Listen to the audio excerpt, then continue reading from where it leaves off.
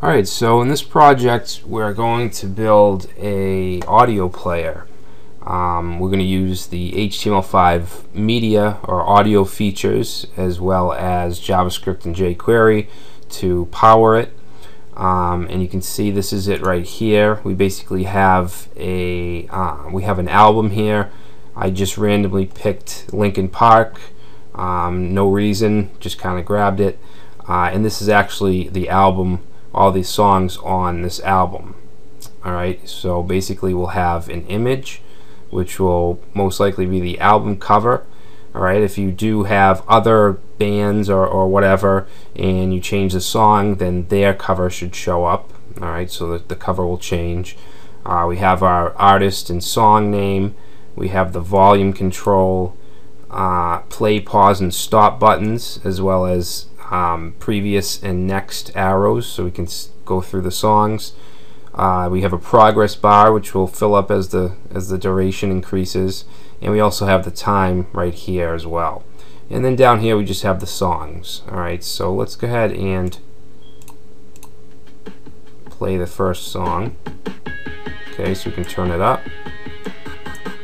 turn it down. Alright, so we can pause it, stop it. Alright, so if we stop it, you can see that the duration goes away. Alright, now if we want to play another song, we can just kind of click on it and it'll play. Alright, we can skip through, go back, and as you can see, as we click the arrows, it changes down here. Alright, so fairly simple, but we will learn quite a bit. So let's get into it. Let's just pause that. Alright, so let's take a look at the file structure. Alright, so it's pretty simple. First of all, we have a media folder, and inside there is our songs. Okay, so this is basically all from the same album. It doesn't have to be. This will work fine if you want to have other bands or whatever, different covers and stuff as well. The images folder is where we have our covers folder. Alright, we only have one in there right now. And then we have our user interface images. Of course, we have our index page. We're going to have one style sheet, style.css. And for JavaScript, we actually don't need, let me just get rid of these. We don't need these here. All we need is the jQuery file and the main.js. So let me delete these. Alright. So what we're going to do is basically just recreate this. Let me make sure that this still works without those files. Alright. And by the way, that little delay there, that has nothing to do with the player. It's just my system, my speakers. It just needs to kind of play for a second to kick in. So that shouldn't happen with you.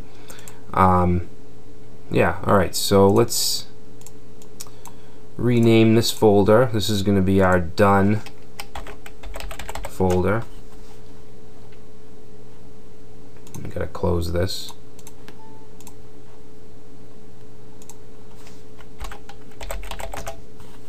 Alright, so let's create our new folder.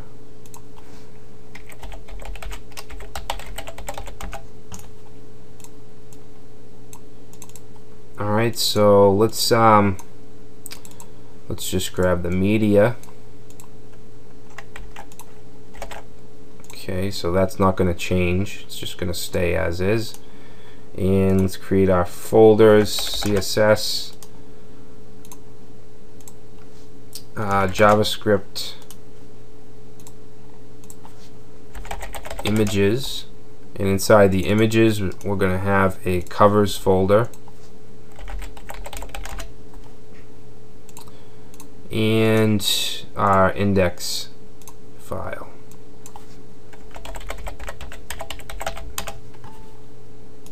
Alright, we might as well create our other ones as well. We'll create the CSS file.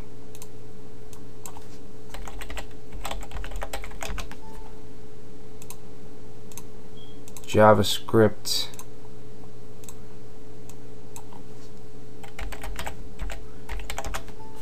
Alright, so for the jQuery, I'm just going to grab it from the done folder, but feel free to go to jQuery.com and download it. Or you can, of course, use the CDN if you don't want to actually include the actual file in your structure. So just like with all of our projects, we're going to start with the HTML. Alright, now different developers have different processes for building applications. Personally, I like to, as you probably know by now, I like to do the markup first, then style it, and then give it the, I guess, the power, if you will, with JavaScript or other libraries, jQuery, Ajax, whatever it may be. Alright, so let's get the HTML down. Alright, so paste in a shell here, and let's just, for a title, we'll just say HTML5 audio player. Now if we take a look at the app, you can see that it has this gradient background, and this is actually CSS3 gradient. It's not an image. Alright, so we're doing that through the actual CSS. And then basically we have a container. Alright, so we're going to have a container ID, and everything will go into that. And then we'll put it in the middle, and I think it's 600 pixels or something like that. I'm not exactly sure. So let's link our style sheet.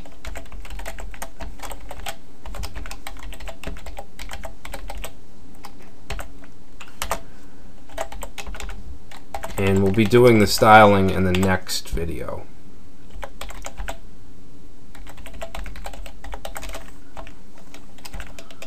Alright, now, like I said, we're going to have it all in a container div. So let's say div ID container.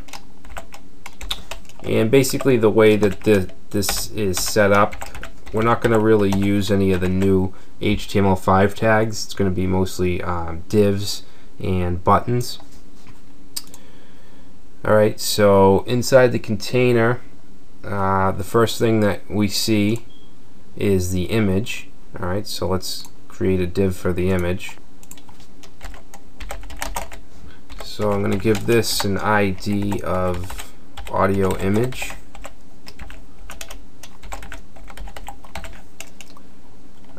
And then in here we're going to have an image tag, and we're going to give it a class of cover.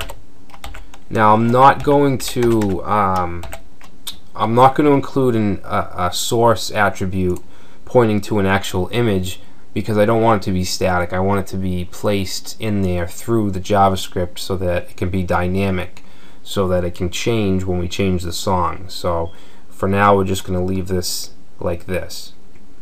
Alright, and then under the image we're going to have a div for the actual player.